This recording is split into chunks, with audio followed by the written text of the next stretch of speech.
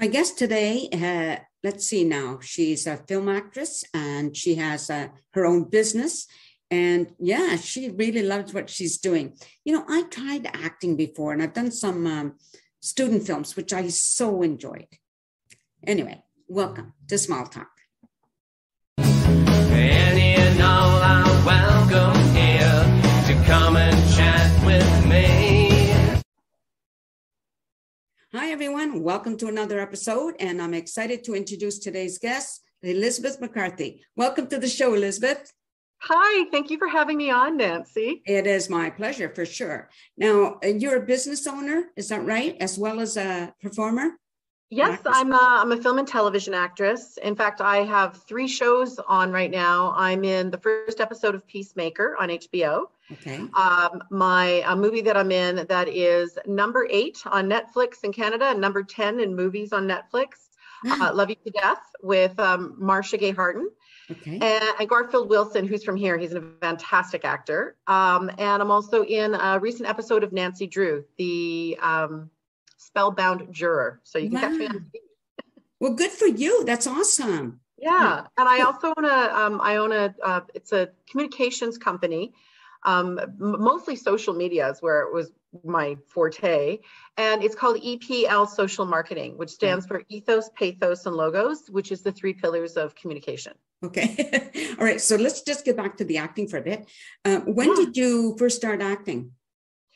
My first acting job, actually, my next door neighbor was a producer and he was shooting commercials. And I was probably about 16 at the time. And he asked like his kids and the next door neighbor kids, which I was to be in this commercial. And that was the first time I ever worked in the film industry. And that's like, I thought, I really like this. I want to do more of this. Yeah, it is fun. I was just saying before, I do a little opening before this part. And I'm just saying how I did some student films and it was just so much fun. Really a lot of fun. So now how do you get those wonderful parts? I mean, you know, there's a lot of people who aspire to be actors, right? And they don't get nice roles or whatever happens, but you have some really nice roles. Yeah, I've been really lucky and I've worked with some amazing directors and like John Cena, like such a nice man. Well, how do I have a really good agent? Oh yeah. I have an excellent agent. I'm with Lucas Talent and with Deb Mahood. And that is the right fit. And I studied for a long time. I went to full-time theater school for almost 5 years. Oh, and I'm always continuing training all the time. Like, I don't think you can ever stop. One of the fallouts of the pandemic is that actors had to start putting their auditions on tape. But that did give you the opportunity to have more time with the script and flesh it out and get it to look the way you want it. I have a buddy that I work with in my core bubble during the pandemic. Her name is Kelly O'Byrne. She's an actress. She has so many credits. She's worked on so many shows. So I was blessed enough to have her in my core bubble, and a year of going over acting scenes with her and fleshing them out and finding different choices and ways of the nuances in the script. You get better and better and better the more you do it. Right. And I think the more you do it, if you really enjoy it, the more you fall in love with it. So good agent and keep studying on how you do it. And luck. Are there other actors in your family? There is, but I'm here in Vancouver. I'm the one that mostly does it. Oh, okay. So now let's talk about your business. When did you start that business? Well, when I was in my 40s, I decided to go back to university about 2 years after my son did. And actually, we were going to school at the same time. Terrible for him. And I used to joke around with him because we made a decision that in the hallways, we would just kind of acknowledge each other, right? Because he didn't want people to know he was, but I'm like, I don't want people to know that you're my son. They're going to know how old I am. But I joke around because a lot of his friends actually had classes with me, which I think he hated.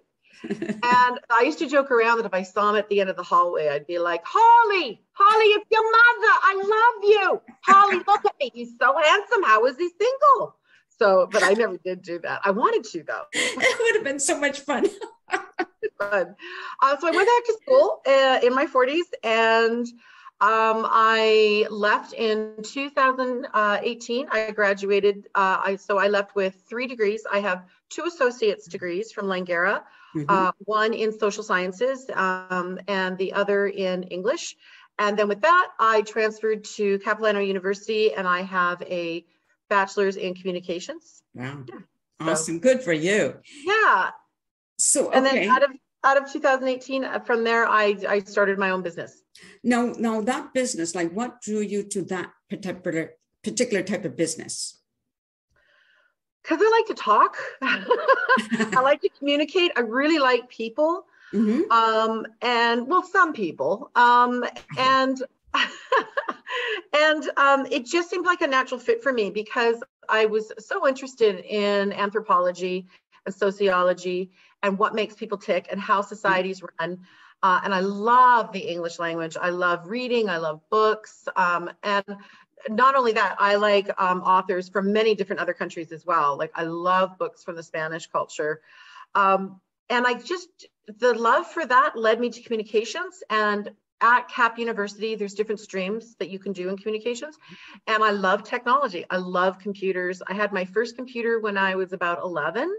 By the time I was 13, at the school I went to, we were doing most of all our work on computers, which is a little ahead of the time. I'm a Gen Xer. Not a lot of Gen Xers had that experience. I was very lucky and privileged to have that experience. So finding out that I could communicate, that I could use the love of language, communications, people, and technology and combine them. I mean, there was just, it's perfect. Okay, so now if I wanted to contact you to help me with whatever my business is, like what would take place? So what I do, I give what they call a voice to the small business owner. And what I do, the first thing I do is I sit down with you and we flesh out a media plan and we do a deep dive on your company. We find out what your dreams and aspirations are. We do a deep research summary. Who are your competitors? What are your key messages? What are your taglines? Who's your actual key market? Who's your stakeholders? Like there's so many layers. Okay. It takes about 2 hours. I do a break with my clients in the middle because they get tired. And I flesh it all out, and then we design a plan to see what is it their big end goals, what are their 3 to 4 month goals, and we come up with tactics and solutions on how to go about reaching these milestones. So how many companies have, on average, have you worked with so far? Can you figure that out? Well, yeah, I'd have to count them all. Quite a few. Well, I work for Langara Film Arts and Langara Journalism Program through Langara. And I've worked on a podcast for 2 psychiatrists. They were lovely ladies. And I worked with a country music singer in Nova Scotia. Nice. Yeah. Yeah, it was really fun. And I like country music. I like all music. So it was really fun because it was a different technology for him. With his postings on social media, I would embed some of the songs so people would get a taste of them. So that was quite fun to do that. Right. And a few feature films. I've done a couple Kickstarters. I worked on a Kickstarter in November, and in 12 hours, we raised over $30,000. And in 1 month, we raised $85,000. Oh, and that is it's an amazing film. I mean, the project is fantastic to get behind. It's a documentary film called Lost in the Shuffle. If you like magicians, you're going to love that movie. So look it up. It's really worth looking into. But yeah, $85,000 in 1 month. That was really exciting working on that campaign. I worked on another feature film from the same company called All Joking Aside, which was a really fun movie about a stand-up comic and what stand-up comics do in their struggle to, become stand-up comics. Yes. There's quite a few. I've worked with many different, mostly in the entertainment industry. I think it's just because that's my background and that's my network, but open to many different, if I can help the person, if I feel it's a right fit, then I will. Right. Yeah. Well, that sounds awesome. Now I don't, what I do for free, but let's just say now, here I have a talk show, I interview show, and I want to broaden my market or actually get paid, whatever it is. So let's just, if we can do a mock flushing, what would you suggest for somebody like in my Well, position? first of all, Patreon, because that's how you make money on YouTube and with podcasts is number one, you want to start a Patreon page. Patreon. Never even heard of it. Patreon. It's really amazing. The CEO was an artist that, wanted to do what he wanted to do without having a day job, to put all his energy into getting paid for doing art. So he created this company and it took right off. And it's really cool because it's a company for creatives, created by creatives, run by creatives. Absolutely check it out. Patreon is the way to go. And with your Patreon account, they have different tiers. So you could have, so if someone joins for $5 a month, you could offer them, a shout out on YouTube. If someone, like there's all these different levels. If someone did like $25, you send them a t-shirt. Right. So there's many different layers. If you Google, if you go to the YouTube channel, or even just Google the CEO of Patreon, he has so many videos that explains how to do it and great ideas. So Patreon would be how you would make money from it. That's the first step. Right. Then we'd have to come up with a marketing plan. I would do a deep dive in your company. Like I said, I would interview you and really find out who you are, why you're doing this. For a mock one, it's hard to say because it's a deep dive and it's quite personal and it's not something you'd want other people to hear. Oh yeah. Okay. All right. Yeah. I'm just trying to, pretend like this is, I mean, you can tell my age when I don't even know what Patreon is, No, it has nothing to do with age. I'll tell you, and there's something I always hear people say, and I think it's a terrible thing because a lot of people don't realize this, but baby boomers are the largest market online. Everybody thinks it's millennials. It's not. Millennials actually are not big on technology. Gen Zs are, absolutely. But the thing is, it's also, let's throw the demographics out the window. People are people. Some people love technology like me. I have friends the same age. I've got friends that are younger, friends that are older, can't stand it. I've got friends that are in their 70s, love technology no more than I do. Right. So never say at my age, it's just you haven't heard about it yet. You haven't come across it. You're right. Yeah. So, and I always like, so one of the biggest things I work with on my clients is their self-esteem. And I constantly hear them put themselves down. As a small business owner, when you're struggling, if you make a mistake, it seems to be this first reaction is you're like, oh, why didn't I know that? I'm so stupid. Or, oh, I should have thought of that and I messed up. That's the first thing you got to stop, is stop that narrative. Right. I really try to build up small business owners' self-esteem because you're out here by yourself. I mean, you're literally selling yourself as a product. Right. Nancy Guitar, you're selling Nancy Guitar. Like, what's your brand? What do you represent? What are your beliefs? What are your ideologies? Who would you have on the show? Who wouldn't you have on the show? Where do you want it to go? Like, so these are all layers that are part of it. So never say, oh, at my age, I would know. You just don't know, you hadn't come across it yet. I hadn't heard of it when I started. Right? Yes, that's true. Yes, you're right. So yeah, but that's the thing I do with small business owners. I get them to start believing in themselves. Right. Now, do any big businesses come to you for like more, help them expand or whatever? Yeah, I've been approached, but I won't work with big businesses. There's enough big agencies out there that are really happy to work with the big companies. It's not my interest. Right. I want to work with small business owners and the self-employed to help them to the next level. And I've worked with people that I helped them they got bigger and they didn't need me anymore. And I helped them get in the door of the bigger agency. Right. If I wanted to work with a bigger agency, that's where I'd go, but I don't want to. I like what I do at the level that I'm doing it at. And I love working with people who have a business idea and they don't even know how to get started, and helping them grow it and develop it till they're getting clients and they're working. Like, it's so exciting to watch. Yes. Or someone who's self-employed and they want to make more than $20,000 a year. They want to really make a go of it and make it their main stream of income. That's exciting to work with people like that. Right. And it's also like, you feel like you're giving them a gift because you're helping them grow and you're helping them believe in themselves. One of my clients right now, I'm actually teaching her how to use social media on her own, right. Because she's not in a situation that she can keep me on forever and ever and ever. And it's been so much fun watching this individual blossom. When we started, she was doing that mantra, oh, I don't know this. I'm terrible at technology. And I was like, stop saying that. Now she's like unbelievable. She's so intuitive that now when I go to ask her questions, she already knows. So she's like, oh, this is what I do. And it's so exciting to give. It's like, the saying, teach a woman to fish, a person to fish, you know, they'll fish for the rest of their life, right? And that's the thing. That's what I'm trying to do is most of my contracts are, I offer 4 months to start. But I have a few clients, they never want to leave. I've had them said, nope, I'm staying with you forever and ever and ever. And that's great. I love that. And then I have clients that come to me that they're in a position, they really just want to learn how to do it for themselves. So I teach them and then they're independent from me. Right. That's awesome. I really, it sounds so exciting. It really does, you know? It really is. I really enjoy it. I love what I do. It's, I'm so blessed because having multiple streams of income that you really enjoy, it really doesn't feel like work. I mean, I get to act, I get to work with like famous actors and direct.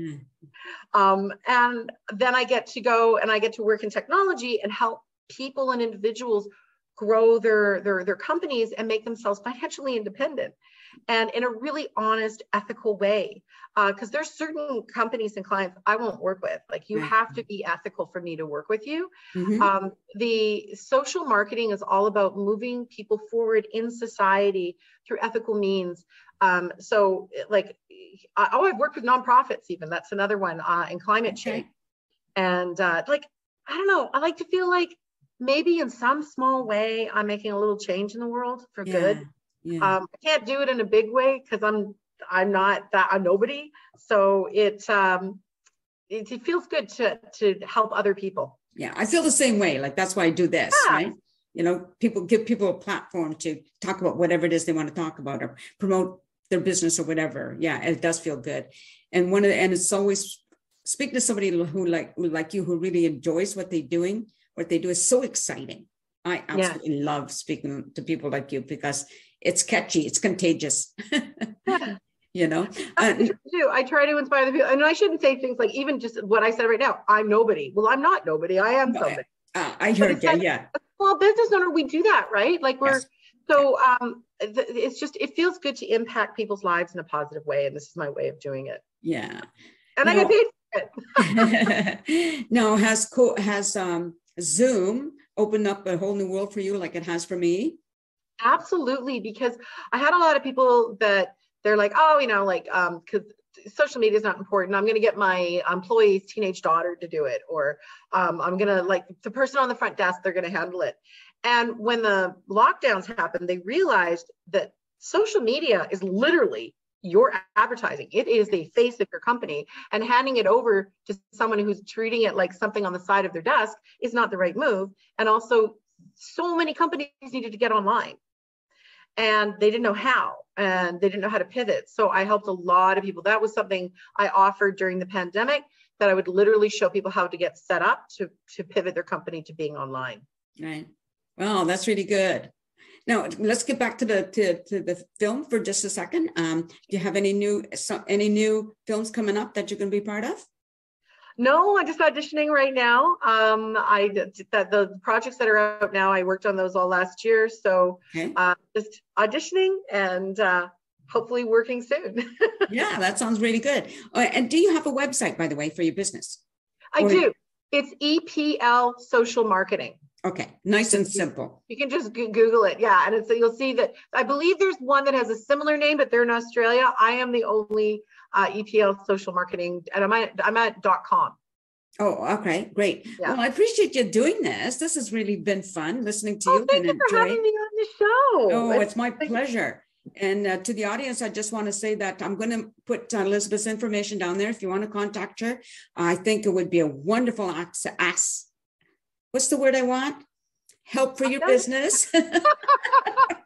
Sometimes I have trouble with my words. And you know, even if someone just has a really good business idea and they just want to call to say, do you think that I could make this a go? I'm really honest. Oh, good. But it's amazing how many people don't think they have a great idea. Like one person I know, she's a professional writer. She's written books. She's made documentaries. During getting close, like when things started to shut down and she couldn't travel to do her documentary, she thought, you know, I'd like to tutor. Because it's also not just for the income stream, it's also because she really likes kids. She also really loves teaching people English because she travels so much to different countries. She wanted to help people with the, with English language, who it's not their first language. And I said, you can totally do that. And we brainstormed, and she has it as a side business now. Awesome. So you never, that idea, like, oh, I'd like to do this. You don't have to join an MLM. You can actually come up with your own company. Right. And with that being said, everybody, I just hope you enjoyed hearing all this information from Elizabeth, and check it out, check her business out. And if you've got a plan, like she said, if you've got a plan, approach her and she'll give you some really honest information, which is what all business, if you're starting out, that's what you need to hear, honesty. And in the meantime, have fun and peace out, everybody. Hi, Nancy. Thank you so much. You're welcome. A sense of community, Chilliwack's a place to be. A sense of community where you're free. Rolling through the mountains, rolling through the valley, rolling through paradise with me. It's multicultural, you're sure to see it all. Chilliwack's the place to be, you'll see. Come party in the park, go dancing after dark. Chilliwack's the place to be, you'll see.